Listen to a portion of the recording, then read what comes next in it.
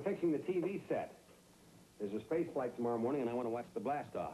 You're making more noise fixing the TV than they will be blasting off. If you've got sensitive ears like that, you'd never make a good astronautess. Astronautess? A lady astronaut. Oh, how about astronaut? Oh, now that is cute. Just what our space program needs. To be a little cuter. Maybe our space program needs a few women. I doubt that. Oh, what makes you so sure? Oh, boy, because space is a man's game, Katie. That's what they said about voting. That's true. Yeah. You'd have thought we'd have learned from our experience, wouldn't you? Very funny. Good night, Glen. Good night, Katie.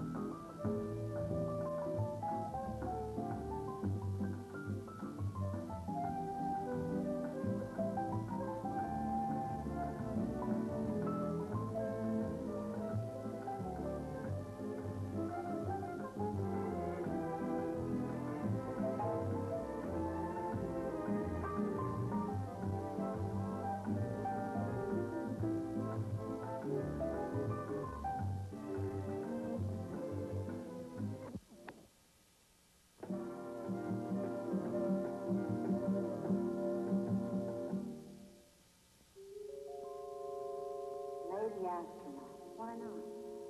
Don't fight it, Glen. We can do it. We can lead the way to the stars. Give us a chance. Give us a chance. One more, please.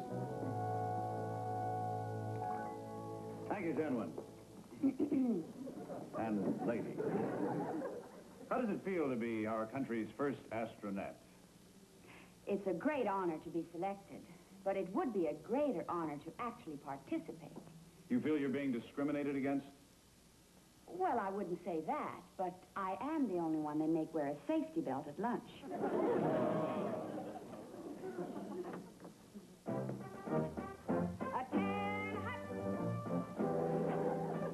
Oh. Members of the Fourth Estate, you are excused.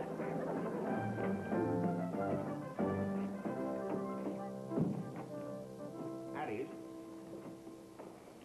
Gentlemen and lady, you're probably all wondering why I've called you together. As your flight director, I am proud to announce that our next space flight is finally locked in. For sure? A probable maybe. Now, this is our last flight before we go to the moon. I hardly need to tell you how vital that is. 3 of you will make the flight. Which 3? As you know, we are scrupulously fair. To the men. We have arranged a series of tests to pick those most likely to succeed. I want to remind you that this project is essential to the welfare and prestige of our country. So therefore, we should not use our best people. So therefore, we should use our best men to ensure that we get to the moon before...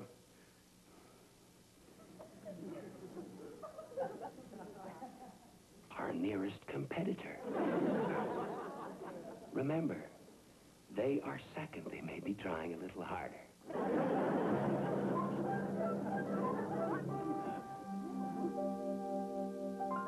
Seems to be no question about it. It's going to be Blake, Hoffman, and Johns. But what about... I reckon you didn't hear me. I said it looks like Blake, Hoffman, and Johns. But, sir, what about Morley? Norton, we don't only fire rockets in the space program. Sometimes we fire people, too. Looks like Blake, Hoffman, and Johns to me, sir. That's what I like to see, Norton. Teamwork. Come in.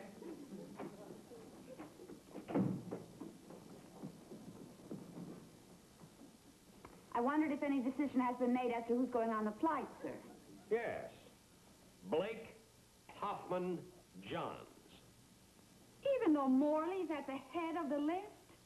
Astronaut Morley Must I remind you over and over again that you are here merely as a political courtesy, as a sop to the women voters of the country?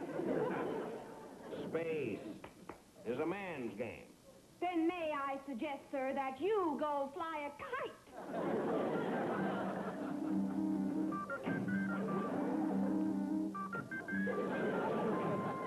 You know, Norton, she's got a lot of moxie. Ability, too. And a very good figure. Yeah. Too bad she's a woman.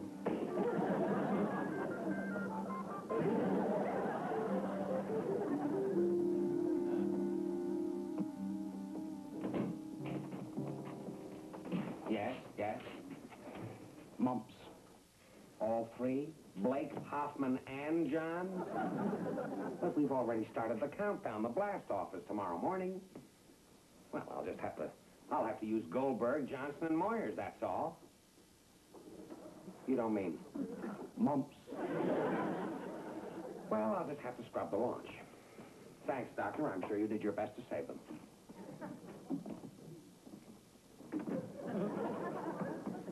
Oh, sir. Norton, bad news. We're going to have to scrub the launch. The space shot is off. All our men have the mumps. Off? Why, sir, it can't be off. And why not? Well, sir, the news just came in. Our nearest competitor is sending up a rocket tomorrow morning, too. If we don't send ours up... They'll be ahead of us. Do you know what that means, sir? It means that the amber waves of grain ain't gonna grow on the moon. No more Purple Mountain's majesty. No fruited plain. Norton, we can't let this happen. It's got to be an American that's the first man on the moon. Even if it's a woman.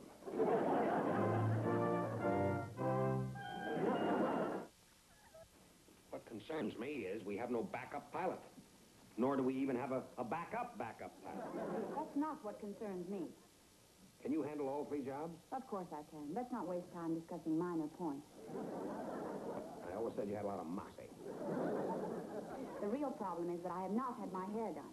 Why, I think it looks just lovely. Besides, who's going to see it up there? Those are just the times when you meet someone. Faster than that, Morley. I know that neatness counts, but... If I'm going to represent my country, I must look my best. If I cannot look my best, I cannot do my best. Well, go ahead. Get it done. Instantly. That's an order. That's not easy. I have a very temperamental hairdresser. He does not make appointments less than 2 months in advance. Try. For me. For your country. Right. La da da da da. Pennies from heaven.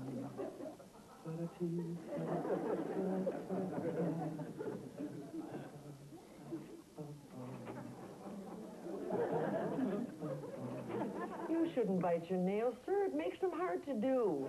I'm sorry. It's my job. You bite your nails for a living? No. Couldn't you do all that a little faster? It may not seem like it to you, but I'm working at an inhumanly fast pace. Well, we blast off in a matter of hours. What do you suggest? Hold the countdown.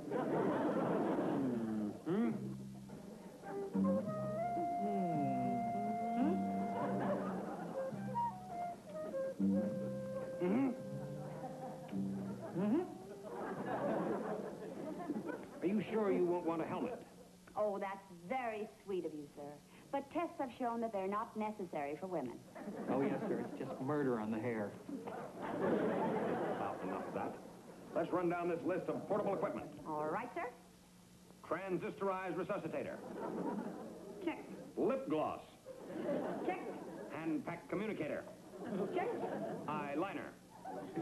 Check. Power charge, amp meter, current. Lip gloss eyeliner. Check. All set, sir. Well, I guess that just about covers everything. Anyone for blast off? 10, 9, 8, 7. Hold it! Hold the countdown. Holding on 7. What's the matter? We're getting a message from the rocket.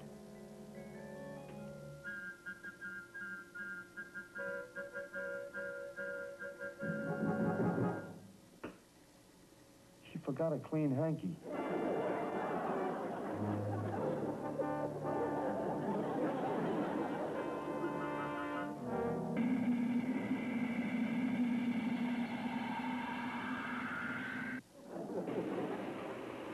Are you okay in a hanky, sir? Proceed with the countdown. Yes, sir.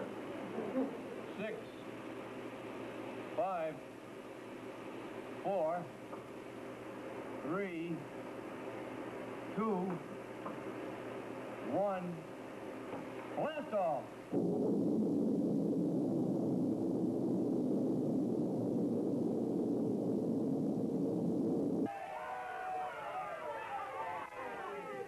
Well, she's off.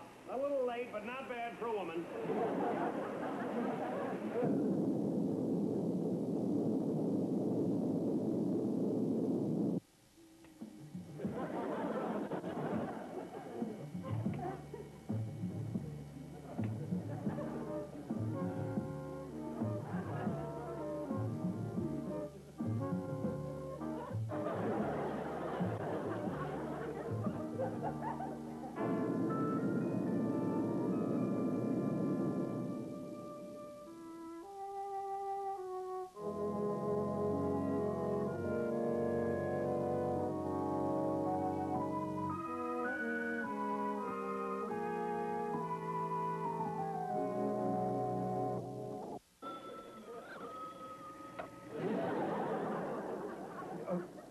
Just a minute. For you, sir. Oh. Hello? Lavender 6 to Pluto Control. Pluto Control. What is it, Lavender 6? I see another rocket, and it's going in the same direction. It's gaining on me. Do we have another rocket up there? Yes, sir, and it's our nearest competitor. Oh, yes, sir, and we just got an intelligence report. Oh, this isn't their last shot before they go to the moon. It isn't. No, sir, you see, we kind of made a little mistake. You see. They're going to the moon, all right. But today... Are you sure? Oh, absolutely, sir. We just talked to their control, and they gave us the horse laugh. And they know our rocket isn't equipped for anything but a training flight. Couldn't possibly get to the moon. Lavender 6, did you hear all that? Yeah. I have only one thing further to add. The first man on the moon must be an American lady. Now, that other rocket is on its way to the moon. And only you, Katie Morley, can stop them. Right, sir.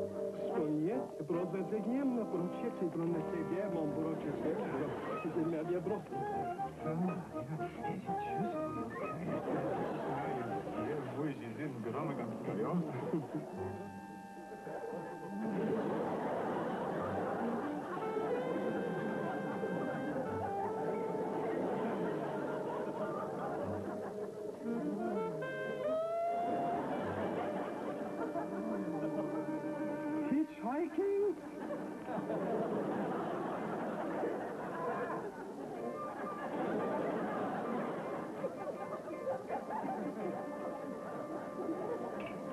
I think we did it, Norton. You did it, sir.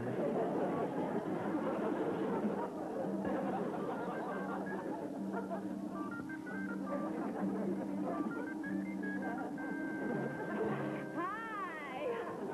I need a lift. Ah, you are an American. Yeah, do you speak English? A little. I worked for 2 years in New York. Oh, doing what? Spy. Oh, of course. Oh, it's freezing out here. Do you mind if I come in?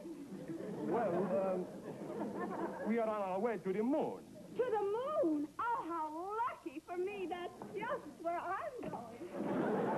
You are going to the moon? Yeah, but my rocket broke down. Wait, this is just like ours. Same plans. We stole them. My name is Katie Morley. This is Theodore. He does not speak English. Oh, I'm delighted to I meet am you. Boris. I'm also very delighted to meet you. And we are delighted, but there is a problem. The first one on the moon must be a Russian. I do not see how we can take you. Well, you're not going to leave me here, Boris? Why not? Well, it would not be very chivalrous. It would not be polite. I thought the men from your country were more kind and more considerate and more romantic. We are. Even in America, when a lady gets stranded on the road, a gentleman always stops to help her. He does? Oh, yeah, and when she has a flat tire, many men stop. They fight for the privilege of changing it. That is so. Oh, yeah. But if you want me to stay here all alone in a broken rock, do you, Boris?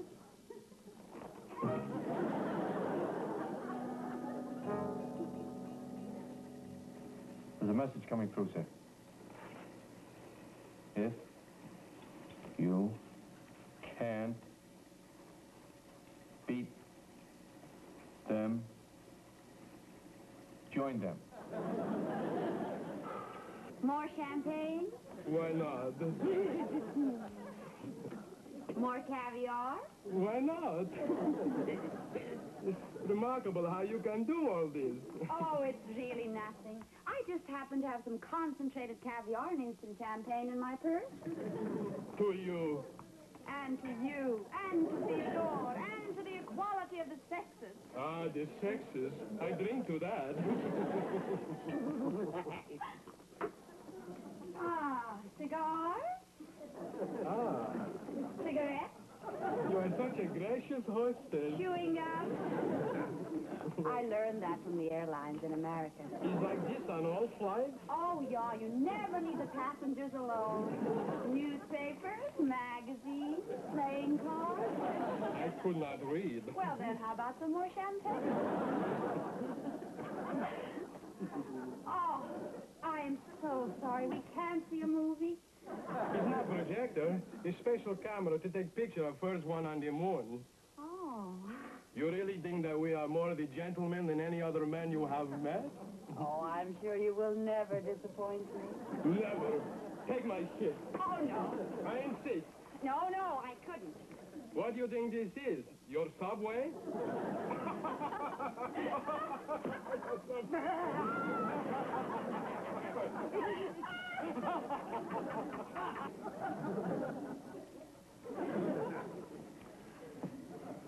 They should be landing any minute. Yeah, it's all coming to a head, isn't it, sir? It's where we separate the men from the girls.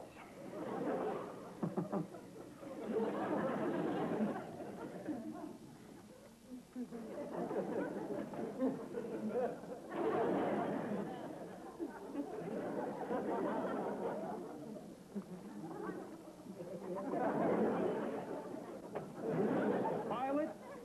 Back off, pilot. It's very clear the first man on the moon must be me. Yes. Gentlemen, please, we're landing on the moon.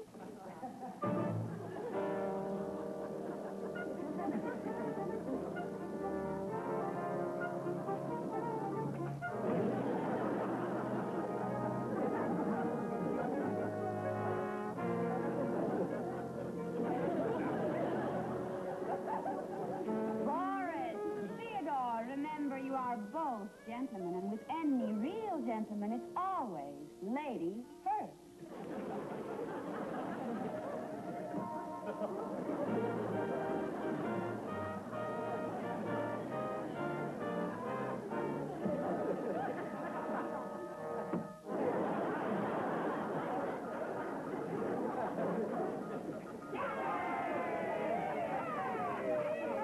I never doubted she'd do it for a minute.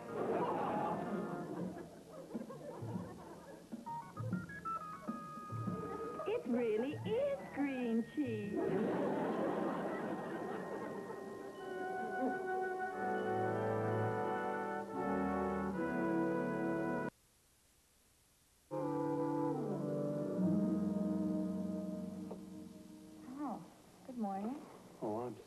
back to sleep. That's all right. What time is it? It's very early. You want to watch the space shot? Okay.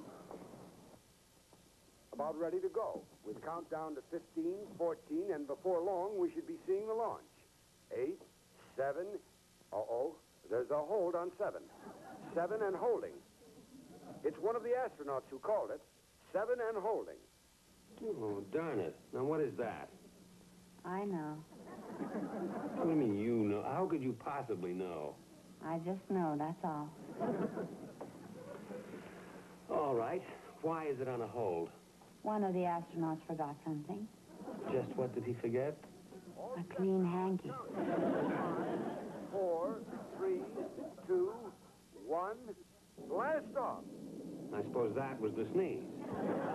See, you're learning all the time.